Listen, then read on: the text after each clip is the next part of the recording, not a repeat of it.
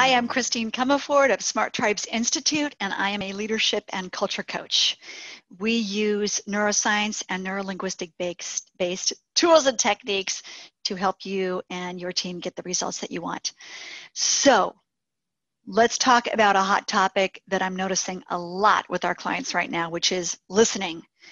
How do we actually become a better listener, especially in these crazy times where we're feeling really disconnected from each other?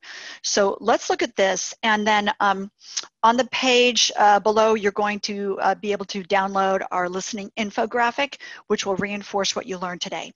All right, cool. So 3 practices to become a better listener. Listening makes us a more engaged leader, a more exceptional leader, and we want to be a more efficient leader as well. And we want to be more effective at stepping onto the map of somebody else's world. And one of the biggest challenges I find with listening is that we assume that we know what it's like to be somebody else, and we do not. So first, we want to build rapport. We want to do some physical body mirroring. We want to mirror their body posture gesture. We want to start to understand what it feels like to be them. We always take a beat when we do this. We don't, if somebody crosses their arms, we don't want to immediately cross our arms. We want to take a couple breaths, and then we gradually cross our arms. We're trying to feel what it feels like to be them. Keyword and gesture backtracking. If they say, it's really important to me to get such and such done, say, wow, yeah, it sounds like it's really important to get such and such done. Paraphrasing is a totally bad idea. Please never use paraphrasing. I don't know who started that. Really bad idea. Paraphrasing, you're changing. You're putting your experience all over somebody else's experience. It's not cool. Backtracking on their keywords and key phrases. If they say, I really need to go the extra mile, say, yeah, well, let's talk about what do we need to do to go the extra mile. We're using some of their keywords and phrases so that they can actually feel like we're them. We want them to experience us as same as in their creature brain, if you will. Okay, we want them to feel safe. We want to open a listening space in their prefrontal cortex. Rapport is about caring. It's not about controlling or manipulating. Step number 2, we want to use the meta model. This is the whopper. If this is the only thing you take away, please take this away. It's so important. When people say, this is hard, often someone will say, yeah, I know, No, you don't know what hard feels like to them.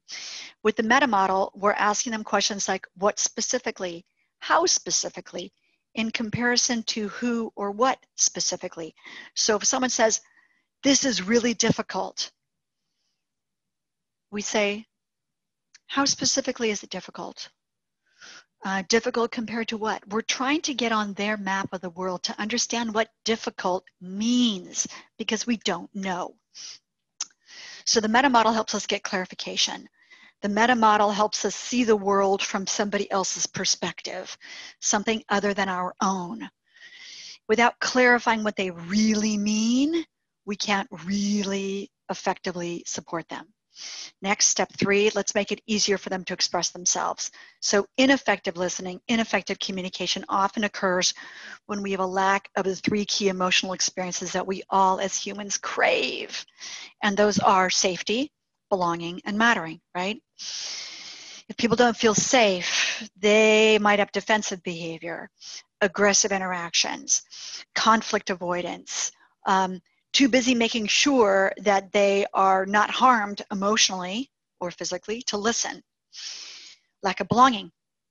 Without belonging, people won't care enough to share what they want to say. They won't feel like we're in this together, right? They won't care to listen to the other person either.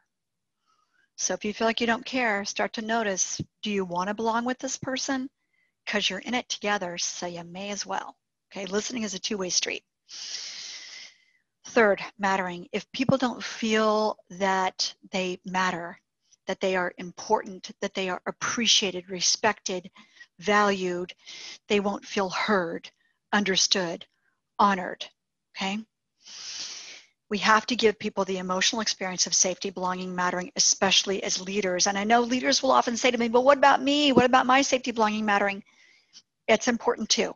However, as the leader, you signed up for the privilege of leadership. Leadership is not an entitlement, it's a privilege. And if you signed up for the privilege of leadership, you need to get on their map of the world first, okay? So here's what we can take away from this. First, we want to make sure that we are building rapport with them, and body posture, gesture, keyword backtracking, physical mirroring is a great way to do that. It works at the level of the creature brain. Then we want to use the meta model so we don't make assumptions. What specifically is difficult about that? How specifically compared to what? Find out what their emotional experience is. And then we want to make it 3, easier for them to express themselves. What are they really asking you for?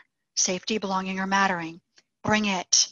Okay, if they're asking you for safety, validate, normalize their concerns. Wow, yeah. If I were in your situation, I'd be really concerned about that too. Thank you so much for bringing that up. Belonging, well, how can we work on this together? Mattering, I really see your insights here and I'm finding them really helpful. Let's talk about what else you envision. So we want to alleviate suffering. We want to be aware of our people and if they're suffering.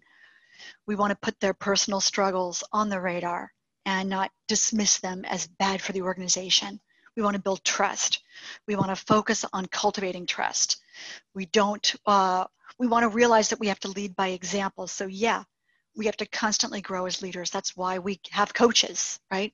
We want to prioritize people, not business. If we prioritize the people and make sure that they are feeling safety, belonging, mattering, they're being listened to, et cetera, the business will succeed. Now, I'm not saying keep people on board that aren't helping the business go forward. We have to also balance what is the highest good for all concerned. And sometimes the highest good is for a person to move on to another job adventure.